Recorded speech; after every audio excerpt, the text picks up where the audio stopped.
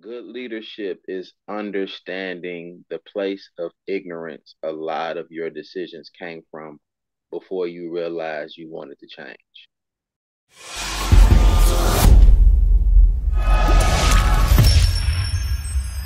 Today, this is the homie for real. I'm so glad to have him on the pod.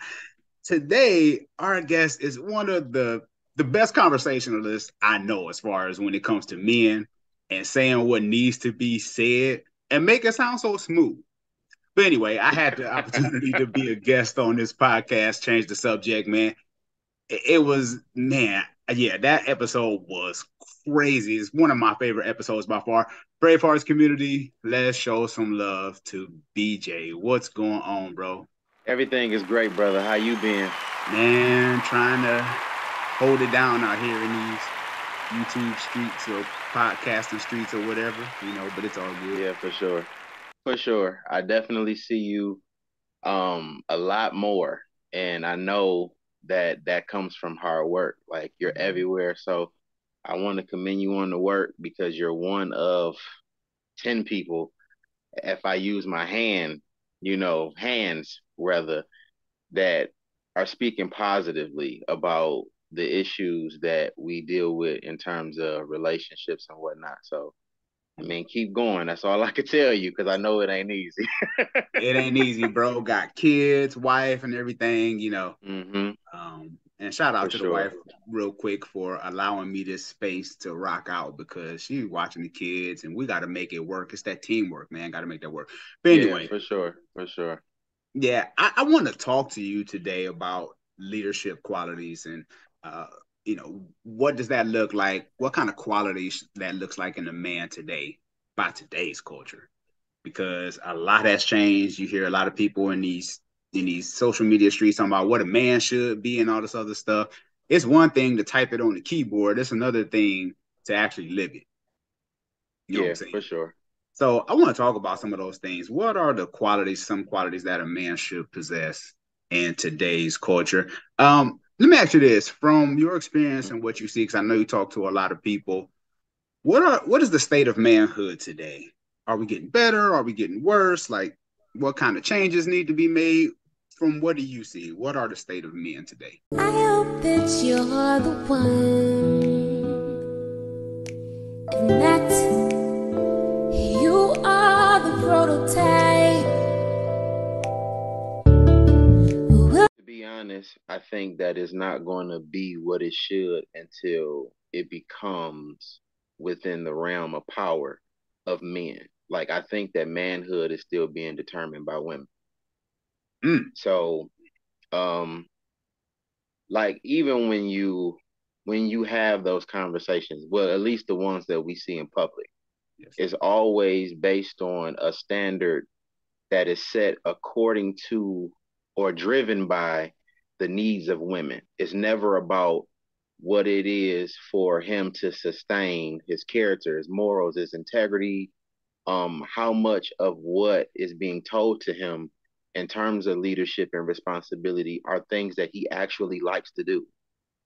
It's not a it's not driven by the activity and the assessment of men setting standards for other men. It's still according to how we're going to live and step up and provide and make provisions for women. So I don't think that it's ever going to change until we not care about what people think and we actually assess ourselves and do the work on ourselves. Like I don't see it ever changing because as long as a woman tells you you're not sufficient or acceptable, you're going to still operate from that mind state. Mm, so much to unpack there. I love it. Yeah, This is why I have BJ on the yeah. show. So I know in the Well, comment section, y'all gonna go wild, but it's all good. I'll take that smoke. It's all good. This is why I have him on the yeah, show. for He's sure, gonna keep it 100. for sure. And I agree because a lot of times I know for me, BJ, when I was growing up, I grew up in that '90s era, right? So Hmm. I'm looking at the perspective of guys in the hood. You need to get this, you need to get that, in order to get the woman that you want, not because as a man, I should do what I need to do just as a man. Right, right. It's And solely based then on what women want. yeah, and I think a lot of that too is still driven by women. Like when you think about it, because imagine being the guy who did all of what he was handed down from a guy who was actually chasing a woman, not chasing the standard. You know what I'm saying? And then you get all of what they told you needed in your toolkit, and then you approach that woman that you felt like you were prepared for, and she still tells you you're not good enough.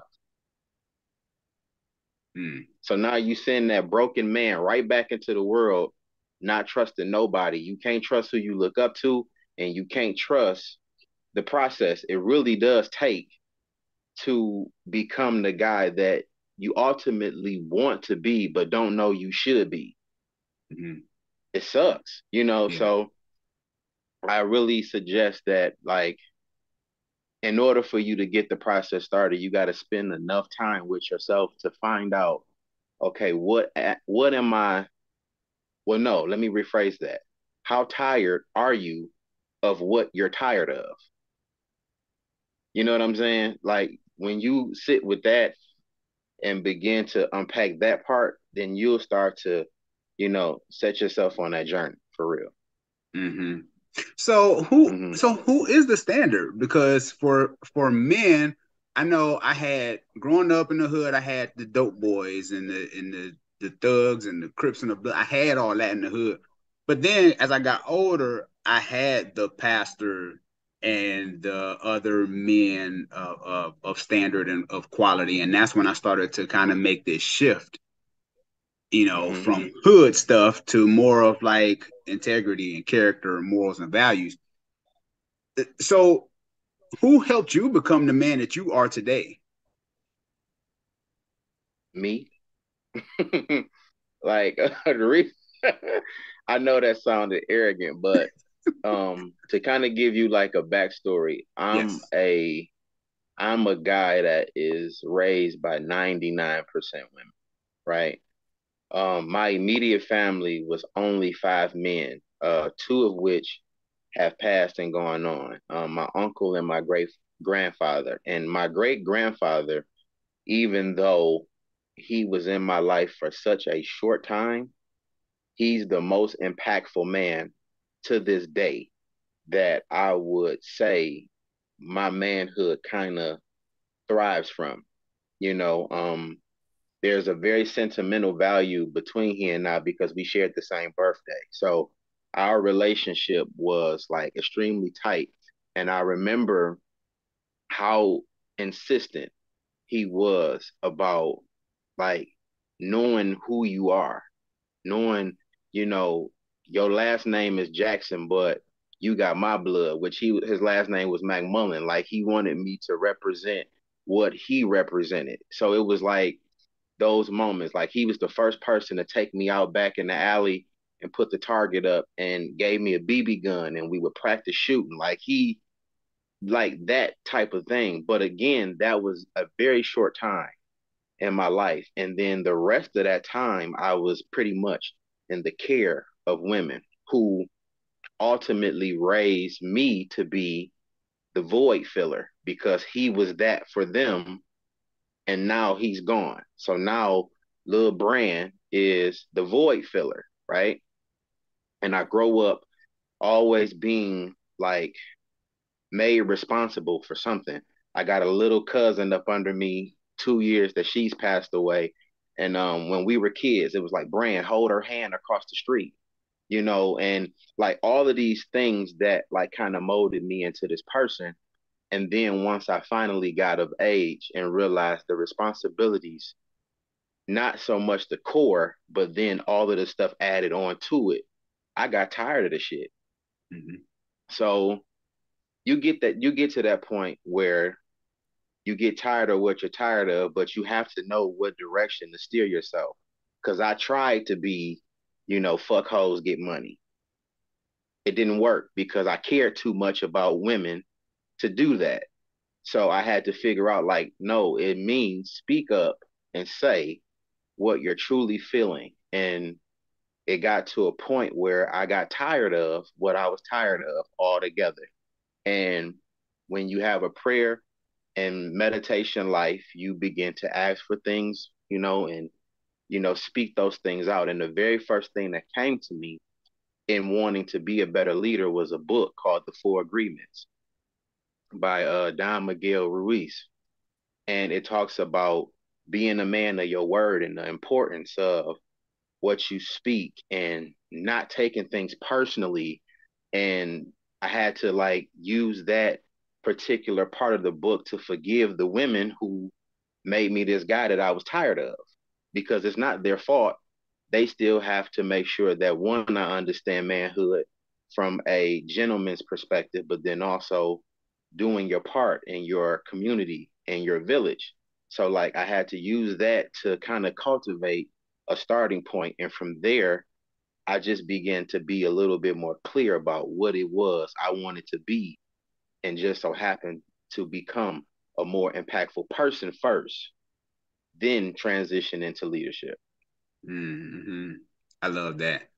And so, do you think women? Because I was listening to your interview with Crystal. Shout out to Crystal. Mm-hmm. Had her on the Mm-hmm. show. You Shout was out to killing it. Crystal. Yeah, right. And when I was listening to you, I was like, man, I gotta get. This is why I gotta get BJ back on the show. So, y'all make sure Mm-hmm. y'all check that episode out. I was about to ask you. So, do you feel that women care what we go through as men? Ooh, that's difficult because the answer in general is no. But then the backstory to the answer is I don't really think they should have to when it comes to certain things. Now, leadership, of course, doesn't depend on nobody but you. So what they think and feel in that space really doesn't matter. Not to say that their feelings don't matter, but their feelings about you in the space of you being effective to not only those that care for you and that you're responsible for, but also yourself. What they say to you in that space shouldn't matter, because you have to affirm yourself in that position. So it kind of goes hand in hand. I don't want women to think that we're not supposed to care about what they feel, but as a leader, you should know that I already took that into consideration before I made the decision. You know what I'm Mm-hmm. saying? Like, so Mm-hmm. that's the trick of it. But to sum it up, no. Mm-hmm. Yeah, and I feel that because there's sometimes when, well, with leadership, you have to really be considerate of those who you've been entrusted with. Yeah, You right, know, right. you have to, and I think that's why it's important. This is a whole different topic, but this is why it's important on depending on the woman you choose. You Mm-hmm. know, Mm-hmm. because as a man, if you know who you are, if you're not struggling with identity, and I'm not talking about that kind of identity, I'm talking about as far as being the man and being secure in who you are. 99.8% of the time, she will fall in line if you know who you Yeah, are right, right. and you walk in that But I, confidence. right, but again, they still take control of the landscape. So like when you think about men in terms of dating, Mm, dating is, well, this is my personal belief. I'm not trying to influence anybody to do anything that they don't want to do, but I'm just speaking from my own personal experience. Dating is the time space that you use to effectively show your person who I truly am, right? mm, But if she's telling you that we've been dating for 6 months, something should have changed, you not being effective by letting her believe that this is the way that we're supposed to operate as two working partners in a situation, right? So here you are trying to show her that you have the skill set, you have the provision and protection under your experience, you have a foresight as to what you would like to see in your relationship going forward. And then she puts this pause in it to tell you that her expectation is the standard. mm, It's difficult, not saying it's wrong, because I don't get into the wrong and right of things, but it's difficult for you to establish who you are to this relationship when she can put a halt to what you feel like you're showing and displaying in your leadership. So it, Mm. again, I know everybody not gonna rock with me on that, but to even personalize it, like I come from a very argumentative background because again, I'm raised as a void filler, I'm raised as a savior, I'm raised like the simp to what we call the simp today. Mm-hmm. That was me growing up. So, I mean, it is what it is. So, one of the biggest things that I got tired of was arguing with women. I get tired of you screaming and yelling and all of this stuff. So finally, I begin to become of age. I get my own places. I can set the tone. And I noticed that women would get more mad at me for not giving them the energy they're giving me. I'm not going to argue with you. I don't care how loud you're screaming or whatever the case is. So they would get more mad when I'm stepping into the leader I'm trying to become. Mm-hmm. And finally, I had to let this particular person know at this time, if I got to yell at you, you don't belong here. Like, did you assess the space that you were stepping in before you realized you were angry? Or do you realize that I don't even play music that loud, let alone let somebody talk to me that loud?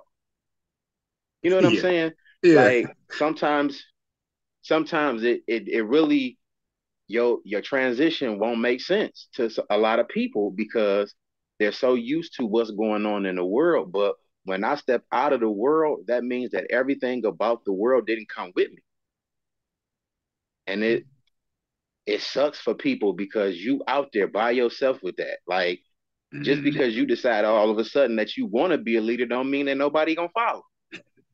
That's right. But do you stand on what you stand on?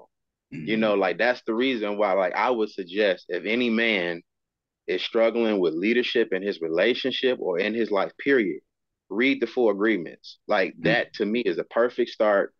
And it won't make you look at the people you trying to lead. It'll make you look at yourself first. Mm-hmm.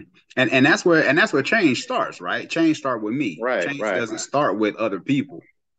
Mm-hmm. It's an older book, and I'm listening to it on audiobooks now by Dale Carnegie, How to Win Friends and Influence People. Have you read that? Mm. I wanted to, but I don't have the time to read like something like that right now. I Yeah. don't. I'm gonna be Yeah. honest because those are study pieces. You know, like if you really want to intentionally change something or to affect, a positive change in your life like that, you can't be on the go with something like that.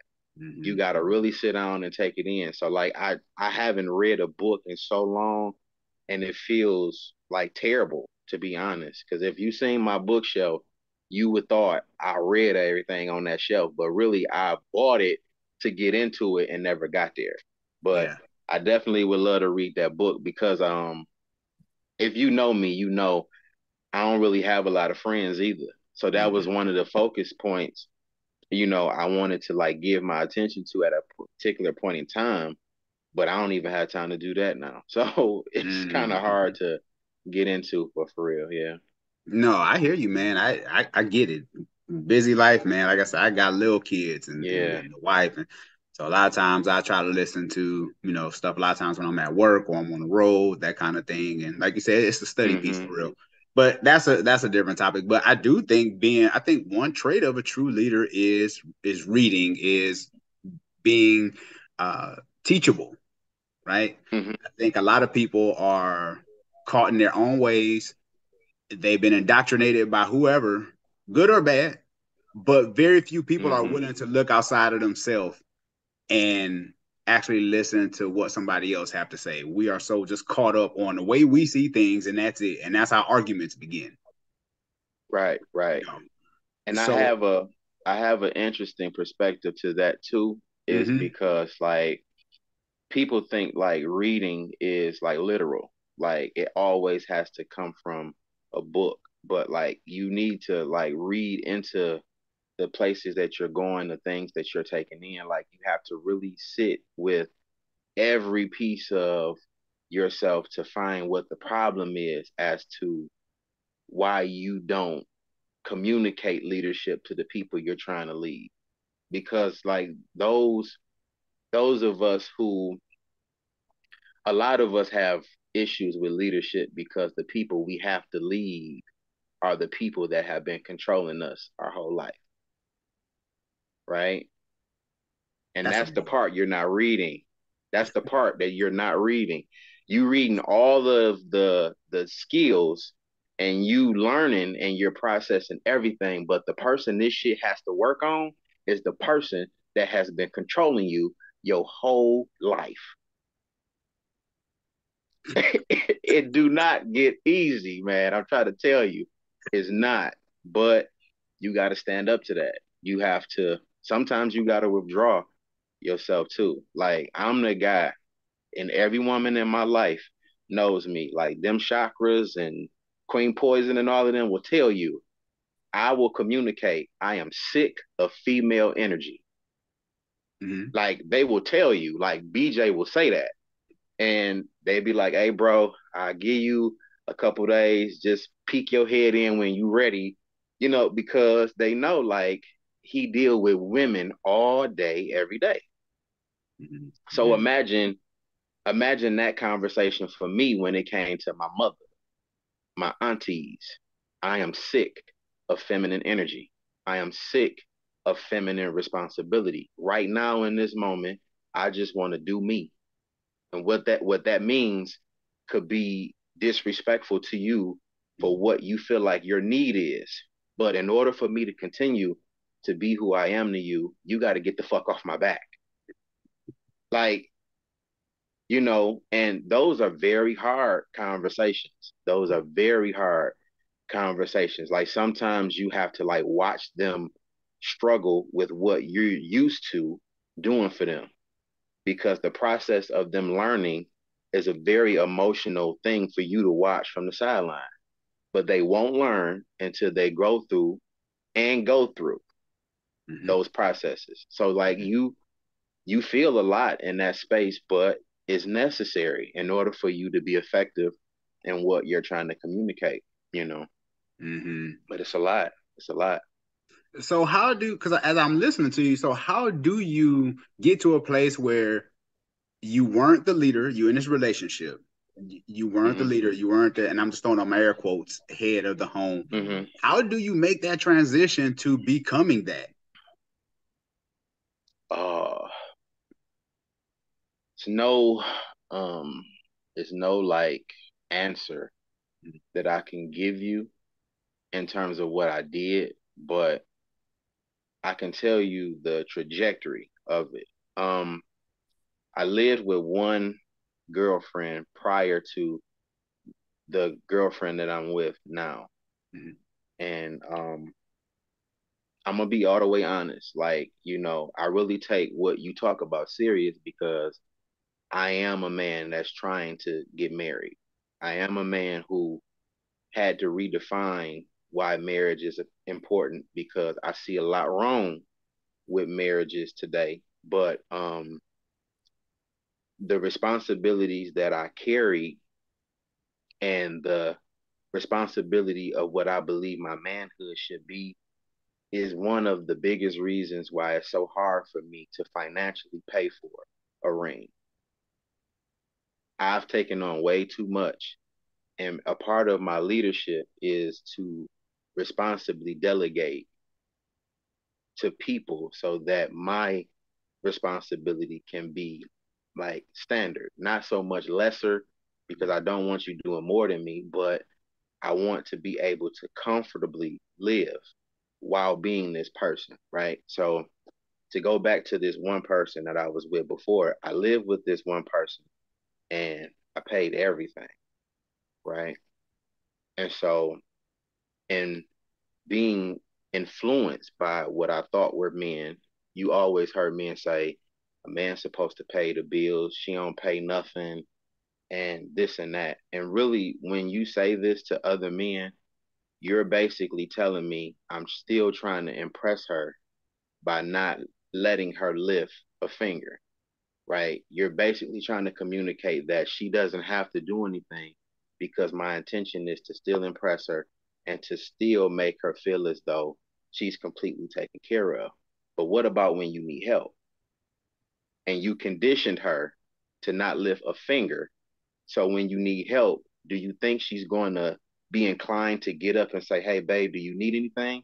You never conditioned her to do anything to know when you need help, right? So, first place, I end up losing because she was making money while she was there, but mentally, she wasn't involved in the process. So now I'm here and I go from an apartment, I go from a apartment moving up gradually, more bedrooms, and finally now I'm in a house. And you pretty much know like homes, different type of money, everything is on you. You got to figure out every inch detail, blase split. So I had to sit down and plan financially how I'm going to be able to handle. And these are conversations that you learn over time to have. And still, to this present day, I struggle with trying to find that balance of responsibility and finance because you want to make decisions for women to better your relationship, but sometimes you just don't have it. Like, if you really want to know why a man is taking so long to propose, in most cases, is because the nigga really can't afford it. And he can't tell you that. Like, I can't just come and say, babe, hey, I'm short 1,500. What you got on it? Like, you know what I'm saying? Like, these are like real conversations. And I don't feel ashamed for taking long with my process because I'm still being integral about it. And that is the thing about leadership sometimes. Sometimes you just hanging out there, just trying to make this thing work, but with good intention and making sure that your heart is in the right place. You can speak up for yourself in those moments and say, hey, you don't understand what it is. And respectfully, I can't explain everything to you, but it's a challenge or whatever your wording and your verbiage is. When you begin to step into that space, you'll be able to communicate better. But Mm-hmm. it's no process. Sometimes the process of you speaking out is actually going through the circumstance to maybe mimic your feelings, because again, some of the stuff that I speak now, I didn't learn until I was in the moment. Mm-hmm. When I was being confronted by it, why are you taking so long? I mean, we've been together, this, that, and the third. And the thing about that is, and I would ask this question, like, well, if you know when I'm coming with the ring, where's the surprise? You know what I'm saying? Like, if I tell you that, okay, my last payment on your ring is on October 7th, then you damn near know at least by the 9th. Now you back to doing what you're doing. October 9th is the latest. He got to ask me because he get the ring on the 7th. You know what I'm saying? Like you can't you can't let these things control your integrity like that. So you have to just fight it and talk. So let me ask you this, because as I listen Hmm. to you, do you feel that, and you don't have to generalize for all men, but do you think that a man should provide for his girlfriend, like he's paying all the bills before marriage? Do you think that he should do all of that before marriage, or do you think that's something that it requires a conversation? Because most women, not, and I'll let you get back to what you're saying. Most women, I think, they want to carry that workload with you. Most women, not all, because there are some. Yeah, it's very few that Mm-hmm. want to carry. Um, because you said that, I'll say this. All women don't want what? No, that's not fair. All women are not intentional about being helpmates. All women are very intentional about getting married, right? So this this imbalance makes it hard for the average guy to make a choice, because my question to the woman who is very intentional about getting married but not intentional about being a helpmate is, if the relationship is contingent upon me having all my shit together, how am I going to see your benefit?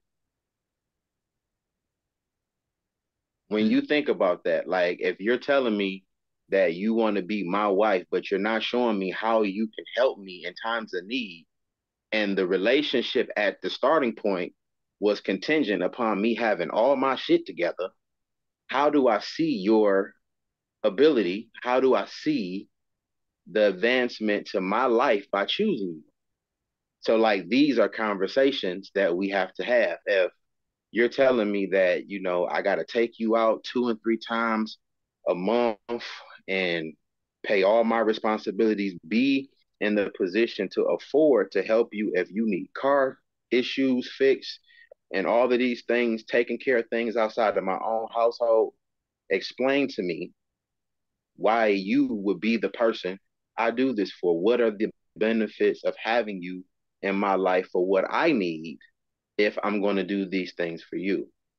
And we not even in a position to do that because we don't know to do that. And mm, they still kind of like look at you as if, well, look, you step into me, you come correct. You know what I'm saying? Which I'm not mad at. If you get away with it, cool. Like, I'm not fighting those women no more. I'm not trying to make those women see my perspective. I just look past you. God bless you. You know what I'm saying? But I think it's not a very easy thing for men, because most of the women that men actually want don't want them back. mm, It's gonna take you a while to learn that too, mm. but you know, I'm cool with being an admirer, I don't know. So, so, what do you say to men who maybe they want to be the leader of? Well, see, and the only reason why I brought this conversation to you is because I think a lot of times we use biblical principles without, because when we talk about head, a household, and all those other things, that's like more of a spiritual, biblical kind of perspective. Because by today's standards, BJ, where's the North Star? Like, who has the, like, where do you get your values and morals? And like, where does it come from? If it isn't biblical, where does it come from? And how do you design your own kind of leadership? Like, your leadership is based on what you feel. Mm-hmm. It isn't based on something that we agree upon. I think in shout out to, say, a lot of people say, like, in the Muslim community, right? If they both understand the Quran, then it's easier for them to flow because they get it. But I think a lot of times we use biblical principles with our own little spin to it. And I think that's what throws relationships through a loop when we're talking about head of household and the spiritual leader of the home and all those other things. I think we just kind of, I think that's where most relationships go wrong. We use biblical principles, but we want it to be our own spin to it. And a lot of people, the miscommunication gets funky because it's like, I thought I was leading. And she's like, no, but I have a different view of leadership. So I'm saying all that to say, where's the North Star in all this? Like, who is to say what is right and what is wrong? Like, where does that come The from? Okay, so my personal answer to Mm, this is, the head of the household is the person who has the house in mind most. Okay, so we don't we don't see eye to eye on the head of household, mainly because when the guy says it's more ego based. It's the way that it's been presented to you through your upbringing. You are used to seeing men in the position of running things, and now in the scope of modern day, the man is the least person in the home every day. I know I am. I leave out at 5:30 a.m. and don't sometimes get home until 9, 10 o'clock at night. I ain't been home for more than 14 hours.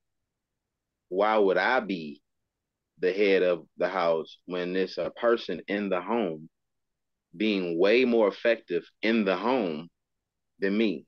Like, if you see my home now, my home is pretty much a home because of my partner, because of the work and the time and the effort. She in the yard, she planting flowers. We, I ain't never had no backyard lawn furniture and all of the things that this person is providing me for being the earner and the provider. So like I don't get why it's so important to have that argument if you know that you're the person least in the home. The person that has the home in mind most to me is the leader. So like I don't have a problem in stepping aside to hear the person who deals with the home most to hear what they're dealing with in terms of the house and then being the person that steps up and say, well, hey, this is how we'll help or this is how we'll fix because she still respects me as the man of the house. Leader and man aren't the same. Head and man are not the same. You know what I'm saying? So you have to like break these things down for yourself and really have some real conversations. I don't believe in the biblical aspect of running a household if you two are not biblical people in a relationship. You know what I'm Mm-hmm. saying? Like if Yeah. you're not saying the Lord said in Thessalonians that men are supposed to, don't come with me with your spiritual, your spiritual miracle stuff. Like, no, if we gonna be in a relationship and we're using traditional and modern practices, then this is how we communicate.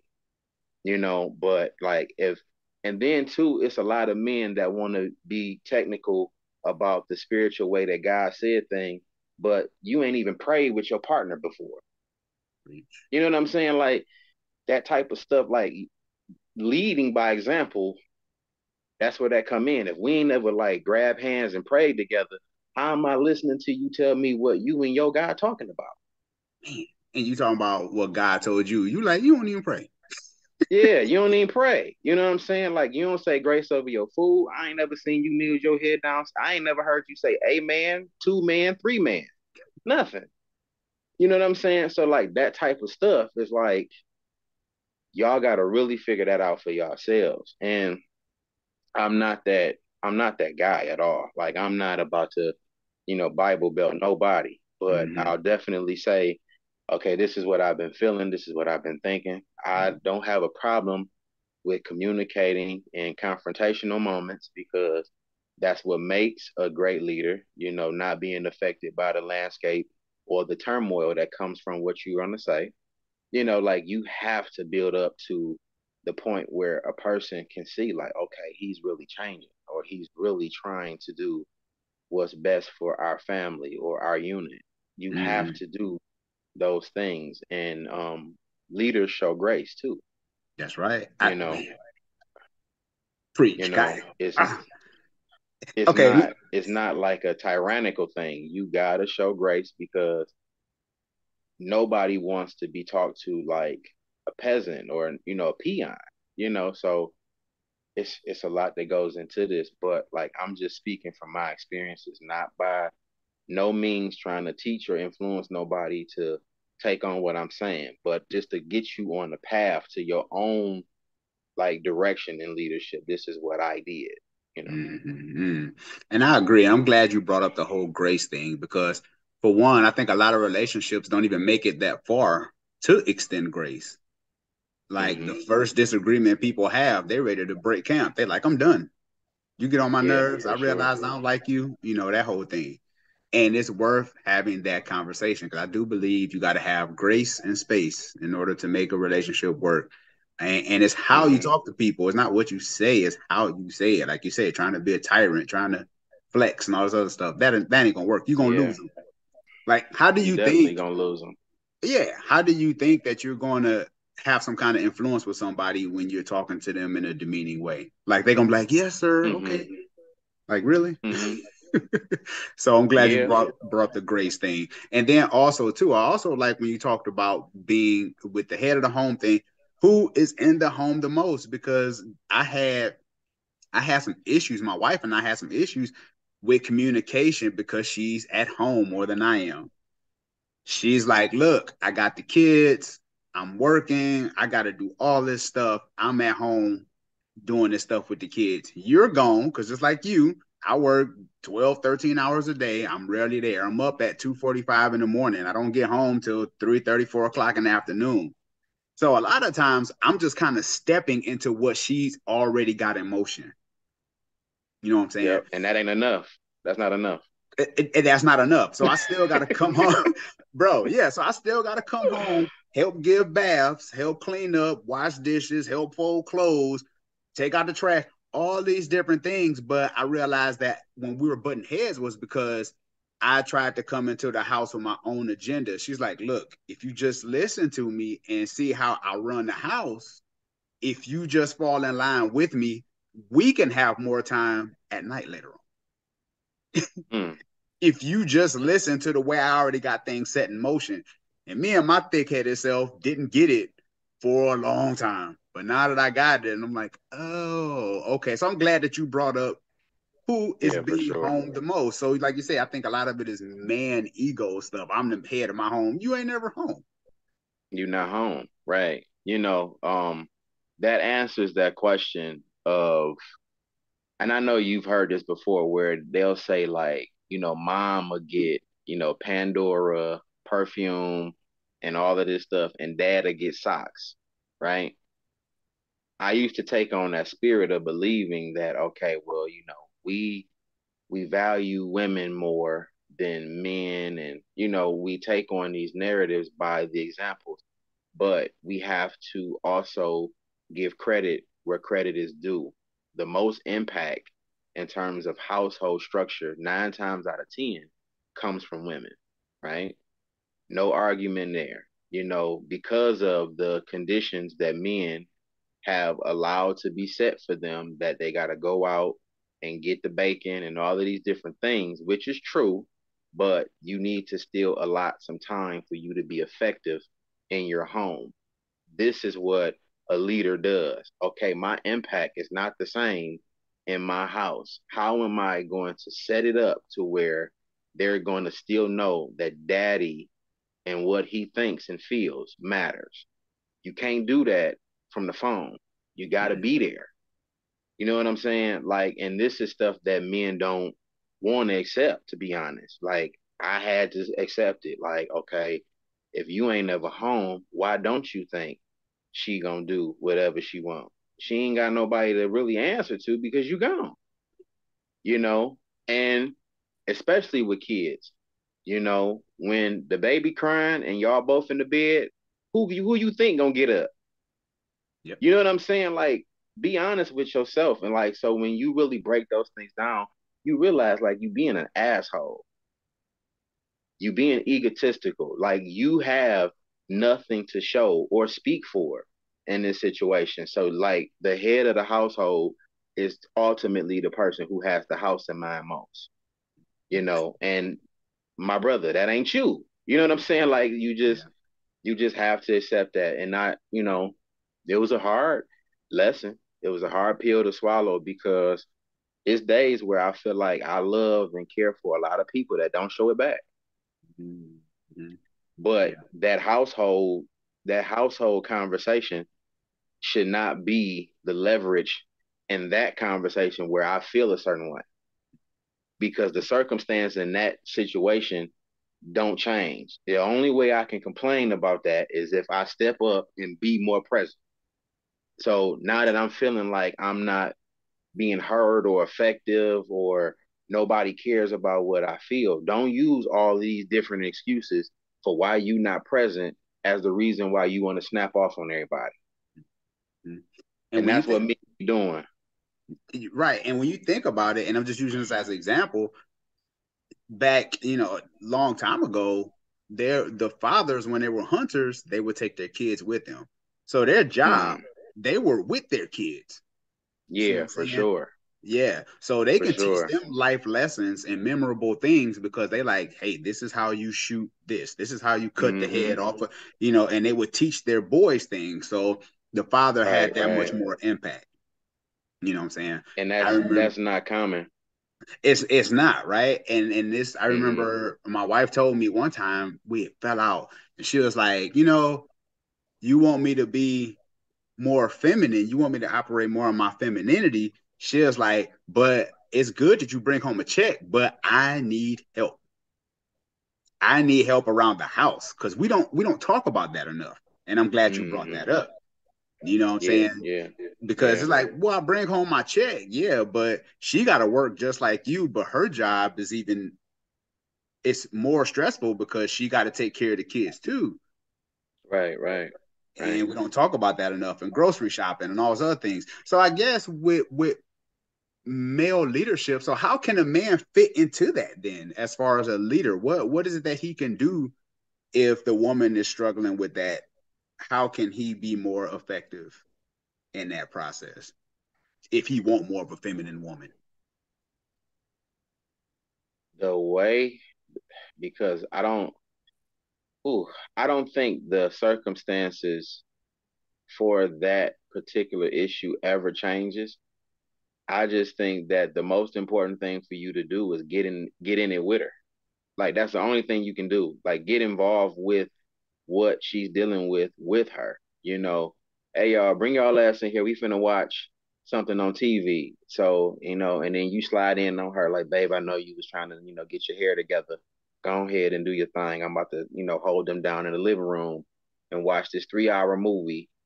I'm probably gonna be asleep at the last hour and a half, but at least I can get them, focused in on this movie to where you can get your whole head together. Or, like I'm about to take them, if you got boys, take them to get their haircuts, like all of these different things. And then you slide on her and say, hey, go on and get your hair and nails, or go on and get your nails and feet together while I got the boys.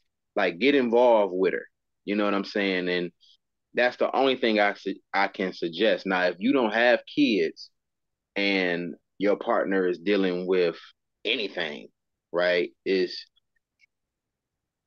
to be real. And I'm just speaking from my experience. Like I feel like people who don't have responsibilities outside of each other Mm-hmm. have the hardest time figuring out what to do for each other because you never have to think outside the box for real. Like the people who have kids always have to be creative because you just have to like constantly think on the fly. Whereas these people that don't have kids, they just do what's convenient until they get bored with it. You know what I'm saying? So that's the reason why it's such a weird way to apply certain things when it comes to married people versus single people because well, hell, single people been doing this the whole time, and they done been doing it so long until now they're bored with what's available. Whereas the person that got the three kids, they all young. I still like to have sex. You still like to have sex. You still like dates. I still like dates. Y'all got to be innovative the entire time. You know what I'm saying? So it gives a lot more like inspiration behind the effort, in my opinion, but it still doesn't give those single people with no children the excuse. You just got to figure out how to be innovative too. But I think that's the difference. But just get involved. If that's the only thing that you can do, do that. Mm-hmm. Yeah, because some guys, I'll talk to some guys, and they like, I'm not domesticated. I'm not about to mop a floor, or I'm not about to fold Yeah. some clothes. That whole thing. So they sitting there looking crazy. And he's Hmm. like, I don't do those. I don't wash dishes. And I'm like, you in the whole relationship? What you gonna say? What you not gonna do? Yeah. You know, go in that kitchen with the mop and bucket. Hey, babe, I'm doing this right. You know what I'm saying? Like, let her stand there and watch you, whatever. Like, hey, how you do this? I'm gonna just I'm gonna practice right here. You tell me yes or no. Y'all make it a joke. You know what I'm saying? Like, get involved Yeah. because, like I say, I'm a guy who is gone. I could be working 5, 6 days a week. I just came off of a 6-day work week, and I don't know how my girl do it. I don't. I ain't about to be like, girl, don't do. You shouldn't. Hey, what are you doing? Nah, nah, nah, nah. I don't care what that girl do.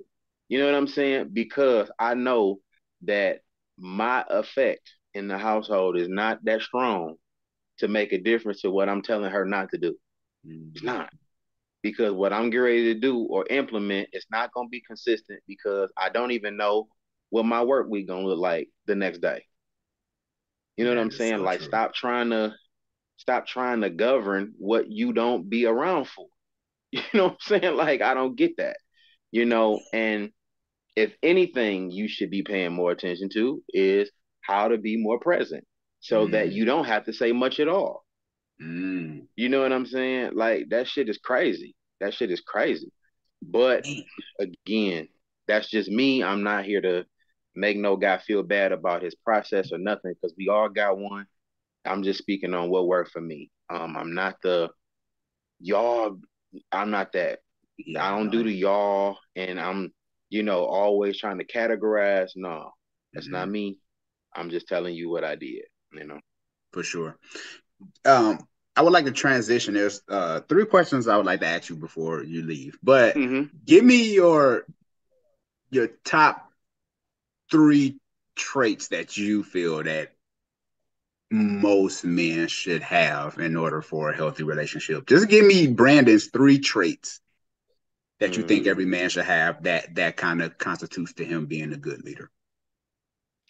Good leadership is understanding the place of ignorance a lot of your decisions came from before you realized you wanted to change. Uh, that's the first thing that comes to mind because you could easily be a person that moves simply because you're tired of standing in the same place for too long and still not know where you're going, right? That and the person that stood still and was patient is actually the leader because they get to see how far you got, see where you went in the wrong direction, and then watch you come back. That to me, depending on what that situation is that I'm giving a hypothetical to, that to me could be embarrassing. You went Mm-hmm. all the way out there, showed yourself, and then had to come back. And this Mm-hmm. person was still standing patient and let you figure out the wrong decision. And now you want to come back and say, I'm the head, I'm the leader, I'm the this. No, my guy. Sit back and be patient. You know what I'm saying? Like I think that like you gotta remember that a lot of who you were and a lot of what you operated in came from a very ignorant place before you realized what needed to change. Um, I think that true leaders have to be tired of what they're tired of. A Mm-hmm. lot of men are not tired of being treated the way that they're treated as men. Like when we get on these spaces and we on social media, you scroll everybody an influencer now. Everybody. Everybody. You just scrolling down and listening to a bunch of people just polluting the air with all of this mess. But you really have to be tired of what you're tired of. So when you get tired of what you're tired of, you unsubscribe from them people. Ooh, that's a bar. You know what I'm saying? Like you really, it's so many people that I love that I don't talk to no more. You know what I'm saying? Like, let's just be honest. Like the conversation not there. Brothers, family, we don't and the first thing out my mouth is when they ask you, why I ain't heard from you. We don't speak the same language no more. And that's okay. You gotta yeah, that's cool. You gotta really be tired of what you're tired of. And then the Mm. third thing that I'll say is, you know, the same grace that God shows you, you gotta show other people. You know, if you if you want to continue in being blessed, you got to bless other people. You have to circulate the blessings. And that could sound churchy, but it's life. It's That's not, right. it don't have nothing to do with the church. It has everything to do with what karma means to the average person, what reciprocity means to the average person. That's what that has to do with. Like, I'm in the space right now. The most interesting space that I've ever been in is reconnecting with all of my siblings. Like, me and my siblings, I got tons of them. And I don't ever remember us ever sitting at a table for a Thanksgiving dinner together. I don't ever remember us coming together at my dad's house to open up Christmas gifts. We have been literally 15 minutes away from each other our entire lives, and we're all grown. And the conversations have not been about the past, have not been about what we missed, whose fault it was. It was about showing grace and picking up from where we are. You know what I'm saying? And that to me is important. You know, you don't have to like talk about what happened before when you talk to your woman or your man. Show the grace and pick up from right there. We already know what the past is and what that looks like. I know that you cheated on me, but I got to remember I forgave you. I know I cheated, but I have to remember you said you forgave me. I'm not going to keep trying to make you feel like I'm not cheating when I'm not cheating. I'm not going to keep trying to make you feel like I forgive you. You know, like no, pick up, show your grace, pick up from right there, and let's make meaningful moments going forward. You know, like this is how we avoid a lot of this stuff. So like when it comes to like listening to people talk about relationships, I really don't. You know, I try to stay in my headspace, practicing peace as much as possible. I, you know, I sound like a tree hugger. You know what I'm saying? But that's the truth. Like you know, I come home and go to work and come home. You Yeah. know, that's it. I hear you, But man. And like you say, everybody's an influencer. And I posted on Twitter the other day. I said it's crazy how many people are coaches. I'm like, do you really understand the magnitude of how much of this stuff you have to live by? mm-hmm. I don't think like I can't just be out here running my mouth and people You ask boy, my wife, boy. like, is this dude the real deal? I'm like, go ask Miss Heineman. You go ask her. You know what I'm saying? Because You know oh that's real. That's real because the funny thing was you and I know Stephanie, the life yeah, architect, oh right? yeah, That's Steph my the girl. homegirl, right? Steph the truth. That's like my family. So we close like that. And I see the way that Stephanie's treated from the outside looking in, right? And it makes me respect a boundary when it comes to she and I in terms of our personal relationship. Like I don't even ask Steph for advice. I know that I can, but I know that she's paid to give advice. She's paid for certain things. And like her impact on the advice she gave me was so impactful when she finally did like sprinkle some on me. It's been a few times. I just so happened to get blessed with a life coach certification course. It's about 60 gigs worth of information. And the only reason I was invested in it, it wasn't to become a coach, it was to affirm what I was putting out here in terms of content. I wanted to be righteous. And I got through like the first three courses, and I'm like, this shit is a lot. Like, it's a lot. Like, you to one, be a person that has to steer another person in the righteous direction, but still then having to assess yourself to make sure that you also have the necessary tools to steer yourself in the right direction. Like to have that on you like that every day, You know what I'm saying? Like this is the reason why like your leadership practices have to be on point because I can't imagine being in that seat constantly. Like that's ongoing work for her. For God knows how long she gonna do that. So I just look at things a lot more analytical than the most. Like it's certain people I refuse to dump anything on. And it will make sense to many people to say, well, your homegirl like coach, why you gonna talk to her about your problems? Because she got 50 other motherfuckers doing that. You know what I'm saying? Like, so I gotta figure out my way in certain respects to respect the people in your life. You know what I'm saying? So it's a lot that goes into that. And like what you're doing, it's a lot because you got to be transparent about your marriage through your content. You know, you don't know if your wife one day gonna say, "Hey, look, you talking a little too much." And we You know had what on I'm saying? conversations, BJ. We had on Yeah, conversations. You know what I'm saying? I'm like, am I doing too much or do I need to scale back? Am I, and I always, and check this out, BJ, transparent moment. My wife was telling me, and I took, because I told her, I was like, I appreciate being able to do this where you trust me. I was like, people don't understand the benefits of having integrity because I'm able to mm-hmm. have access to so many people, women, beautiful women. You know what I'm saying? But they right and no blessings, you know what I'm saying? No blessings to me, no making me think I'm better than anybody else. But to be able to have a wife that can trust you and do those things, I'm like, I don't ever want to betray that. You know what I'm Yeah, saying? for I sure, don't I don't for ever sure. want to, like, people don't value trust until it's gone.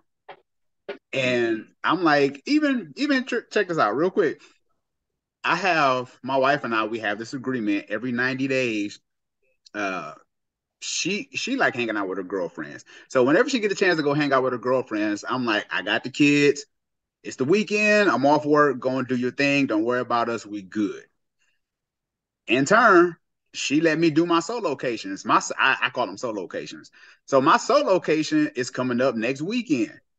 And that's where basically I rent a room and I'm away from the kids, from the wife, and I just get to do me. I mean, in integrity or whatever. But Yeah, for and a lot sure. of times, all I'm doing is getting in my hotel room. I go edit a podcast episode, watch some TV. I'll probably go out somewhere, go to a restaurant, just me, just to enjoy my time. But I'm like, you only get those benefits when you are trusted. You can't talk about you having a solo location and you cheated a year ago. Yeah, for sure. You know what I'm Yeah, saying? So I it's need to important. implement that. I need to Hey, implement that for sure. bro, do Yeah. your solo location. And I always tell people it's for people who can be trusted, because for them to trust you, you can get that time. Now, if you're going through some things, no, you don't get no solo location because you got to build that trust. And in this season, then Mm. you can. But until then, no. But people will be. I was on an interview one time, and just guys was tripping on me. They was like, "Wait a minute, you get to do that?" I'm like, "Dude, I've been trusted for over 5 years now. I don't give my wife a reason to look at me sideways." I'm saying all that to say, when you're doing this coaching thing, man, I don't. It surprised me how many of them we have, considering that what it takes to do this off the mic, off the camera. Yeah. Yeah. Yeah. So, It's a difficult thing to even imagine, when you do it off camera because everybody kind of looks at your life in such a like spotless way. Like in order for you to be a coach, you can't have no skeletons in your closet and stuff. Like it's it's a terrifying place to be for me personally to know that like my life is now in the scope just by making that profession of being a coach or being an influencer. Like people are actually waiting to tear you down. Like you wouldn't believe, and some of these people, I'm just being transparent. Some of these people that I'm referencing in this next statement. It is so many people that I have talked to for hours and been there for them in their downtimes, their heartbreaks, and all of this different stuff. And they've used my advice to leverage their positions and turned around and called me a know it all. And it's like that's not even my heart. I've never been that person to like to brag or boast on none of my accomplishments or nothing. I've always been of service. I That's my heart, service. Like you need to know something and I feel like I know it, I'm going to share. But like it's like people are waiting to discredit you and and wanting to like paint you in a light that's so not you, or paint you in a light as if you're not prone to mistake like any other human. Come on now. You know, that to me is terrible. So to know that you have to like stand before God and everybody else and say, I'm a life coach, like you got to protect yourself because people are waiting to say, well, I seen him at the bar talking to girls, and like you linking up and your downtime and stuff. And it's just like, man, like y'all just got so much hate in your heart, Man, you know? people will come for you in the New York Minute. Believe me, anytime they think Yeah, for something is sure. sketchy, yeah, so Mm-hmm. and I try to just protect my marriage in that way, but I wanted to add because that's a whole topic within itself. Because I'm just like, we have too many we got too many relationship coaches. I'm like, I don't know how you do it because Right. I somebody slid on my DM one time and she was like, "What you doing?" And I sent her a picture of my wife. I said, "Loving my wife." I sent her a picture of her. Oh, That's what I'm doing. perfect. That's what I'm doing. And real quick, while I'm on my soapbox, BJ, real quick, let me just say Hmm. to brothers, stop falling for the okey doke. Stop being don't get your lust under control, man. You know what I'm saying? Get it under control. Now, don't get me wrong. There's beautiful women, there's fine women. I get it. We're men. We see beautiful woman. She cold. She got the small waist. I get it. She boom. I got it. I'm a man. I get it. But stop falling for the okey doke. A lot of people don't want to see you healthy. The first thing they're gonna say is, "Well, your husband was in my DMs." Stop giving people leverage, man. Just stop. That stuff bothers me more than It's anything, BJ. I'm just like, it's stop, man. another it's another person that we both know that I I don't give a shit. It's a person that we both know that is going around telling people that I tried to holler at her, right? And I wanna cut her fucking throat. I do. I really do. And the reason why, it's not because I got a malicious heart, but the only way what she could say could be true is I would have had to have been talking to her while I was with my current partner. That's the only reason why I want to kick her in her ass. It ain't even about the lie. Yeah. You know what I'm saying? But Nah, it's it's so like I say, I just removed myself.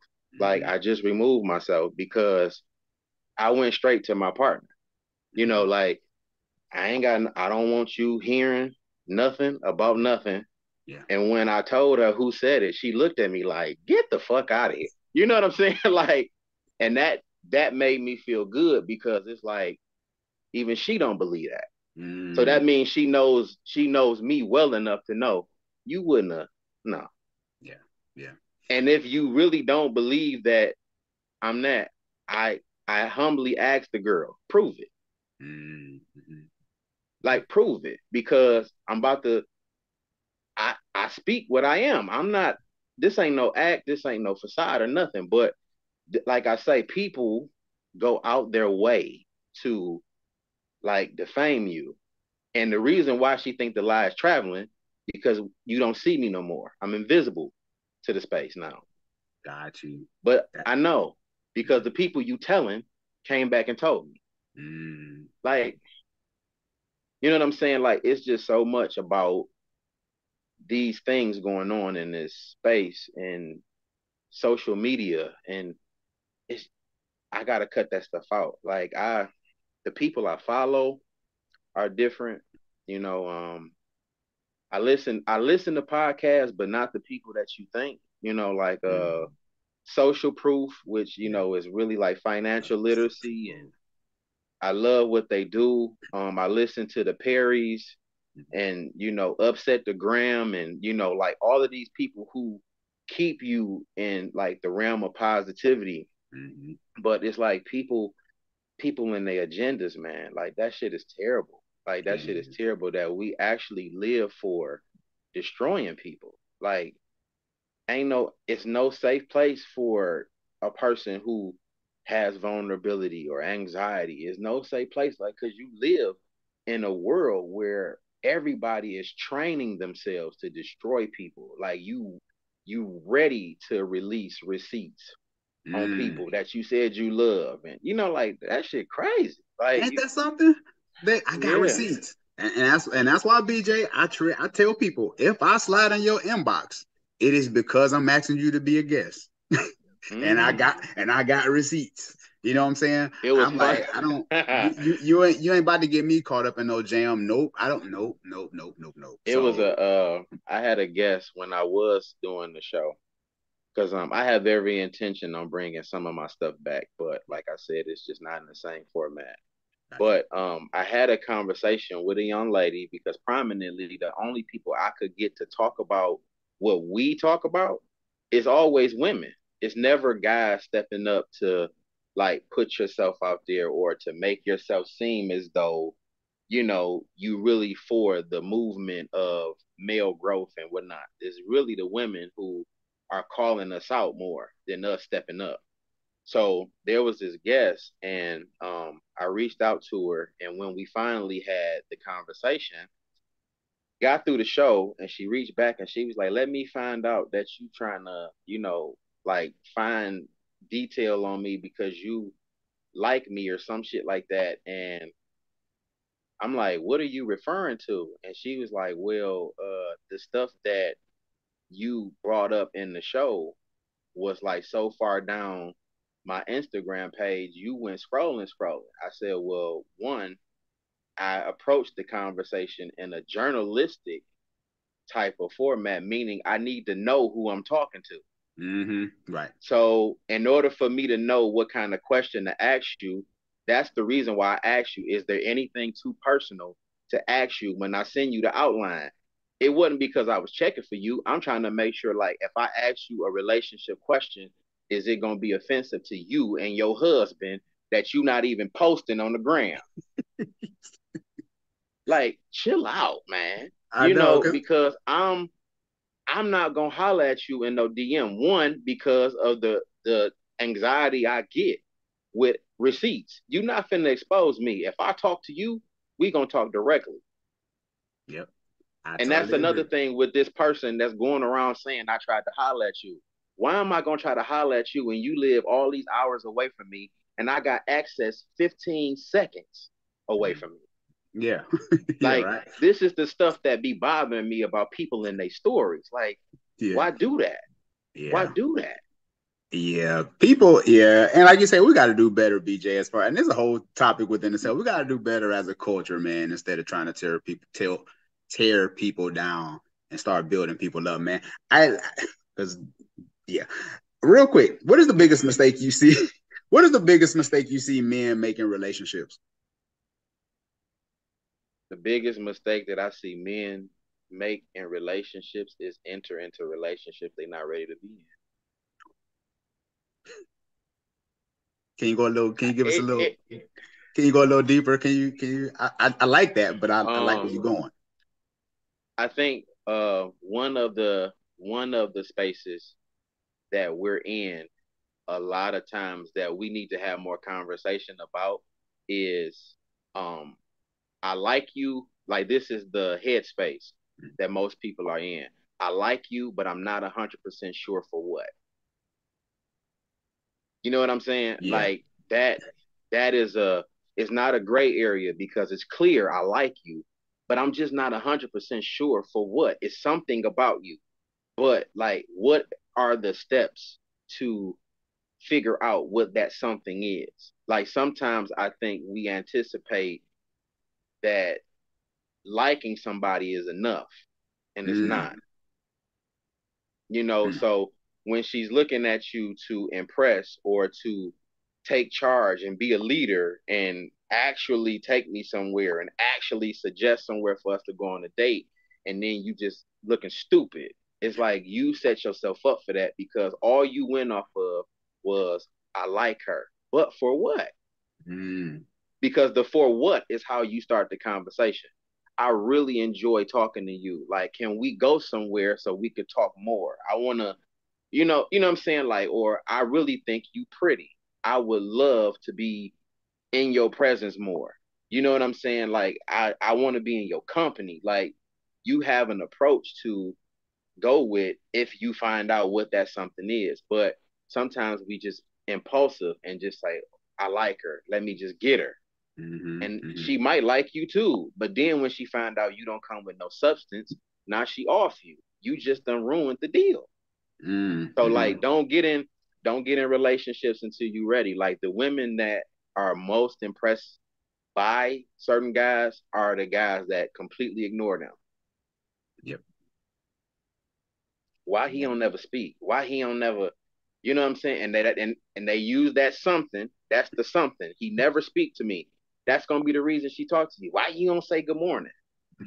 Because hey, I'm not trying to be number 79 on your jock. Mm. Yeah, right. You know what I'm saying? Like, and that be that now y'all clicking. You like, okay, cool.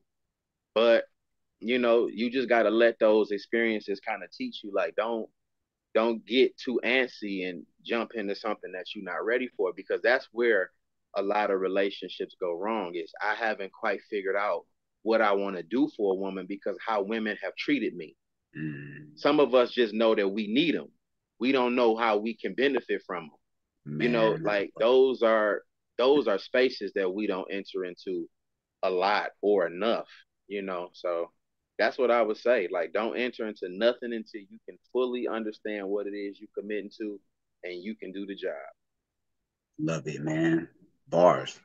From seeing your parents' relationship, what did it teach you about marriage? Nothing. That's it. Nothing. My marriage influences are few and far between. Um, and I mean no disrespect to none of the people that I'm referencing, because my father's been married 3 times. I don't want anything from neither of those marriages, respectfully.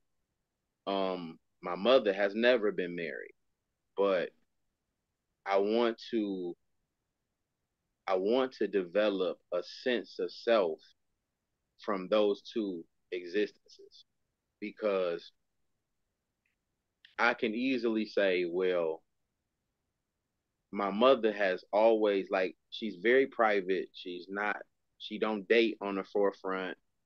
She moved like me for real. You don't know what's going on with her. She might be talking to one of the guys at the church or something. You ain't gonna know nothing about it until they serious. That's kind of how she is. And my dad, on the other hand, like, we've had some like grown men conversations that let me know that he's entered into relationships before he knew he could like really stand up to the responsibility. And I've been able or been fortunate enough to have a village that have been so hands on in terms of me being the savior. Like, people have seen me do sucker shit and like, Brand, you can't do that. I know where it comes from. They give you that respect. Like, I know where it comes from, but you can't do that. And that has like allowed me to make sense of those two like totally different relationship patterns. Like, I don't think of marriage the way a lot of people do because of how I grew up. And a lot of the marriages that I seen growing up weren't healthy, lopsided, um, people having kids outside the marriage and then bringing those kids outside the marriage into the house, and like that type of stuff is like crazy. And as you get older and more mature to hear the truth, by the time you hear the truth of what you've been seeing, you like, damn, do I want that? You know what I'm saying? Like, so it's like we would have to talk about that another day, because that's a completely different conversation. But my parents showed me nothing about marriage, Mm. and they showed me a lot, but nothing in that regard. Got you. Last question. It's no trick question. Just give me what you think. Is it easier to Mm-hmm. love yourself or love somebody else? Love somebody else And why is that? because I was raised that way. Mm, You know, that's why being a leader is so hard because sometimes the only love I get is the love I get from me. You know, I've always been that kid. It's like, share, you know, always anybody that's in your space, make sure that you show compassion to the person next to you. Like that's always been my upbringing. I got five aunts that are like so hands on with me being the oldest boy. I was the first nephew. So that's like everybody putting their, expectations and their emotions and everything into me. So it's always been that share, hold your cousin's hand, you know, you supposed to walk on the outside, not the inside. And it didn't matter if it was your girlfriend or not. If it's a woman, period, mhm. you walk on the outside, the woman stays on the inside. And, you know, I was like two steps away from, being like full fledged sucker until a couple of guys like, look, man, who actually deserves all this shit you doing? You know what I'm saying? Like you doing a lot for a lot of people. Who actually deserve this? Like you doing too much. And out of respect, I know it's the people you love, but do they love you that well to deserve that? And then you just kind of like funnel through it and Yeah. figure it out. And but yeah, it's for me definitely it's easy to love somebody else than it is to love me. But Mhm. again, like I say, the best love I do get in this life comes from me. Mhm. Just assuming to do for me what's not being done. And like I'm 100% looking into the solo location after this conversation. Like I'm 100%, and I might take it way past where you taking it. I just might drive to Georgia. Okay. Like period. Like you done started something because I for sure think I'm about to figure out some solo locations. Yeah, Like man. when we get on. Hey BJ, I'm telling you, man, it's worth it, man. And like I say, you because men, we deserve breaks too. We deserve our own Yeah, little for time. sure. You know what I'm saying? So yeah, man, look into that. I'm all for brothers. Like I say, solo Hmm. locations is for men who walk in integrity and they deserve it. So shout For out to you. sure. For Yeah, sure. man. Yeah, Brave Arts man. community.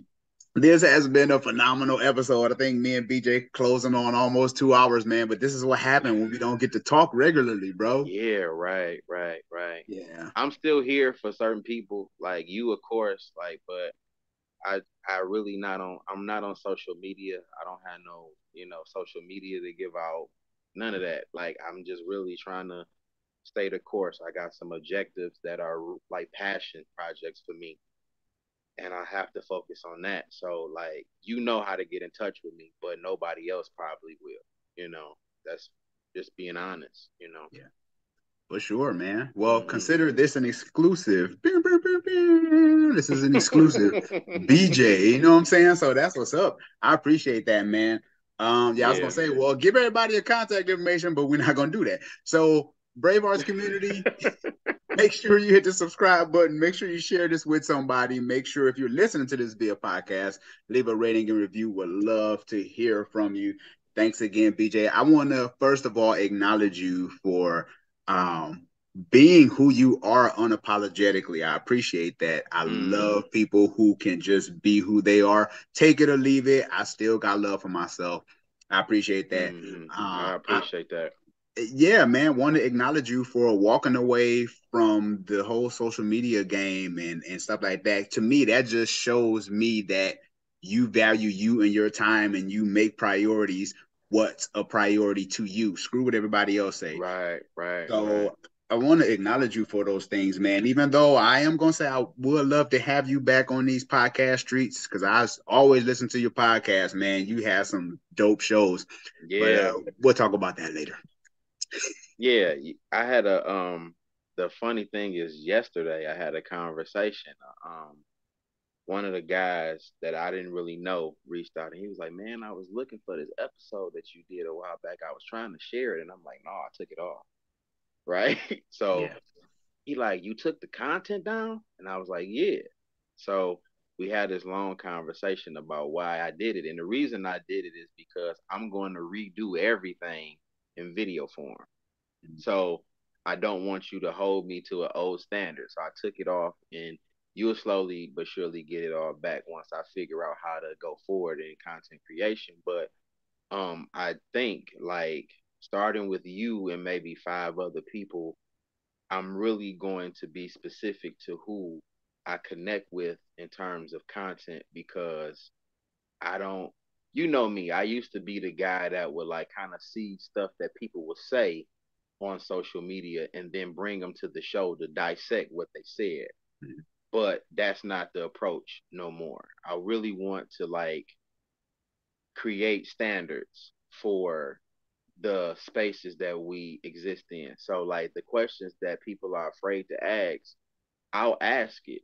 Or the questions that I feel like should be asked versus this other thing is what I'm trying to do. But I don't want it to feel like podcast because that will confuse the intention behind what I'm doing because it's a lot of like trash to be honest. And I know that's typical to say when you think you better than the rest. Like it's typical, but it really is trash because you basically taken from 5 million other people and using their same message board as your platform.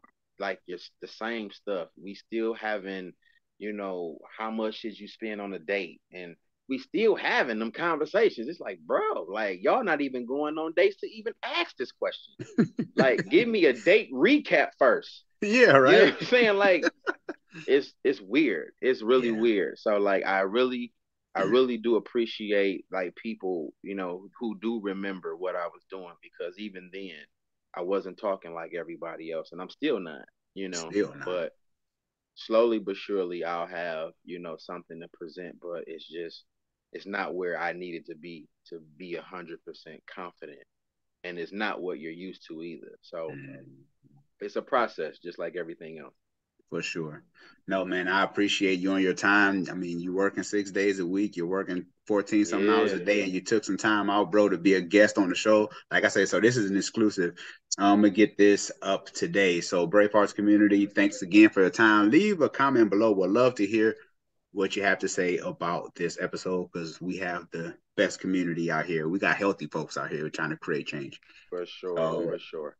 take care, Brave Hearts community. We will see you soon. Peace.